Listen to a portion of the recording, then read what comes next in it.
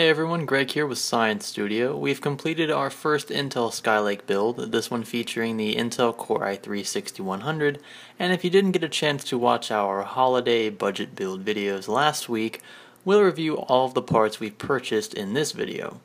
At the core of our build is of course the Intel i3-6100, a part of the new Skylake lineup. Now it's packing 2 cores and 4 threads thanks to hyperthreading, but it holds its own in games, and we'll prove that shortly. So our ASRock Pro 4 Z170 motherboard came in, and it looked even better in person, to be honest.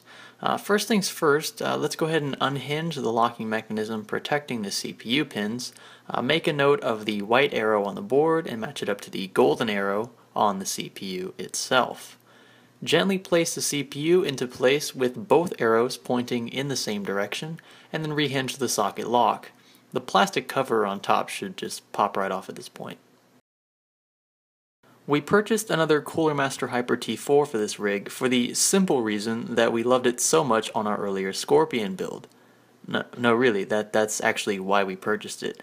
It cooled our FX 6300 so well that we decided to kind of implement it into our i3 build here. And of course, while our CPU cannot be manually overclocked, it will keep it nice and cool during CPU-intensive tasks and games. It's also much better than the stock Intel cooler, to be quite frank. So follow the instructions that came with the cooler corresponding to the LGA socket 1151 motherboard layout, which is the layout of the ASRock board that we have here. Make sure that nothing is too tight or too loose. Things should screw on nice and snug, but don't force anything. Grab a hold of some thermal glue, in our case Arctic Silver 5 high density silver paste, and dab a pea-sized amount on top of the CPU. Place the cooler on next, being sure to use the hinge that came with the accessory. There should be a nice firm snap into place when rotating that black lever. So at this point your CPU should be completely installed.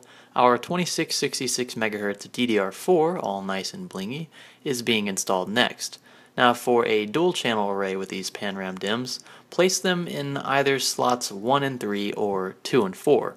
Because the cooler in this case is being mounted vertically, we don't have any issue with RAM height like we did in our last build, so you can actually afford to purchase DIMMs with more ostentatious heatsinks if that pleases you.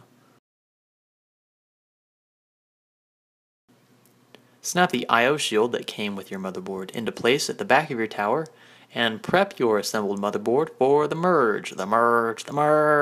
We have cables hanging all over the place in our case because we reuse an old NZXT S340 tower, but the power supply and cable management phases of the building process typically come right after this step rather than right before it. Once you do have your motherboard situated and screwed into place, install the following items. Your power supply, of course, your hard drives and or solid state drives, as well as any case fans you may have laying around. Oh, and don't forget your graphics card. While our Intel i3 does house onboard graphics, a separate graphics card is always recommended. But now most importantly here, be sure that everything is wired correctly. If you think you may have a faulty part, be sure that you've wired it correctly first to verify that it is actually faulty, and that it's not just the fact that it's not plugged into your power supply or motherboard or both. So when assembling is complete, give that power button a push and cross your fingers. If you see lights, you've wired some things correctly, but if you see a post, that is a screen notification that the BIOS is loading, then you've likely wired everything correctly. But you can verify this in the BIOS itself. As long as everything is installed and is being detected, you're likely in the clear. So not only do we have the Cooler Master Hyper T4 here, but underneath that obviously is the Intel Core i3 6100. Like I said, clocked at 3.7 gigahertz. I believe it turbos to like 4.0, maybe 4.1. Don't quote me on that, but it does turbo above its stock frequency, so that's something to take note of as well. The motherboard is an ASRock LGA 1151 Pro 4 board.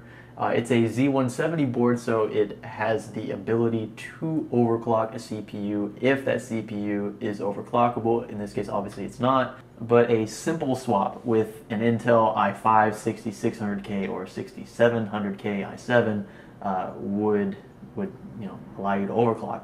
So that's cool. So there's some upgradability in this system. You don't have to go buy a whole new motherboard if you want to overclock a CPU. So that's quite nice.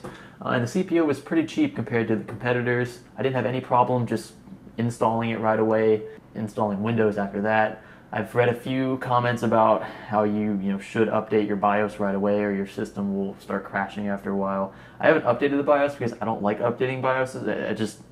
It's never worked out for me. So I'm going to go as long as I can without updating a BIOS, just for the sake of stability at this point in time. So let's jump on over to the benchmarks for this system. We used Geekbench 3 first to benchmark our CPU's performance. You can see our system hooked up to our right.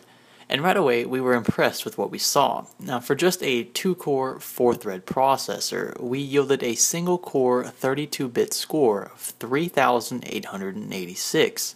Which is actually the 3rd highest of any CPU score on Geekbench's website. That's super impressive for a $120 processor. We had to scroll down quite a bit actually to find AMD's FX series processors on the list. The 8350 single-core score, whose architecture is very similar to that of the FX 6300 from our Scorpion build, was much lower than our 3886 score. So not bad for our little i3. Heaven Benchmark was up next to test the GPU side of things, and at ultra settings and MSAA at ×2, we yielded an average FPS rate of 31.3. Also not bad at all for our little R7 370, which only cost us about $160. We performed some real-world installing to test the power of our SanDisk SSD, the specs of which are posted on our $600 Skylake build video, and we were very impressed with how snappy everything loaded and installed. Wow, that was quick. GTA was up next, which acted as a blend between CPU and GPU performance, since GTA is notably a very CPU-intensive game, and we were very impressed with how it ran. Everything was set to very high, and MSAA was off. However, we had long-distance scaling maxed out, and even turned on the high definition while flying option. Keep in mind, this is being run with a dual-core hyper-threaded processor, 8GB of 2666 MHz DDR4, and a 4GB ASUS Strix R7 370. The total price tag of which comes out to just over $300. That's insane performance for the price. Our Cinebench score was, okay, the only depressing one of the bunch. We only obtained a score of 381, which is actually a little under half of what you'd get from a Haswell i7. But when you consider the fact that the i3 only has 2 physical cores, it lightens the mood a bit. After all, we're not purchasing this processor for heavy video rendering or anything of that sort. So all in all, when you consider what exactly you're getting performance-wise for your dollar, this Intel Skylake i3 is a solid choice. Games will run super smooth when paired with any modern and efficient graphics card, probably $150 and over, and will also be aided by the ultra-fast and resourceful nature of DDR4 that comes along with it. If you're a GTA 5 junkie like I am, then this setup is for you. Expect to play almost any game you'd like with this setup at 1080p with a stellar FPS rate. You can take that to the bank. Thanks so much for building along with us. Stay tuned for future videos for sure. Give us a like if you thought we were great, give us a dislike if you thought we were terrible, and please leave feedback or questions in the comment section below. Those are always welcome. And speaking of always, as always, this is Science Studio. Thanks for learning with us.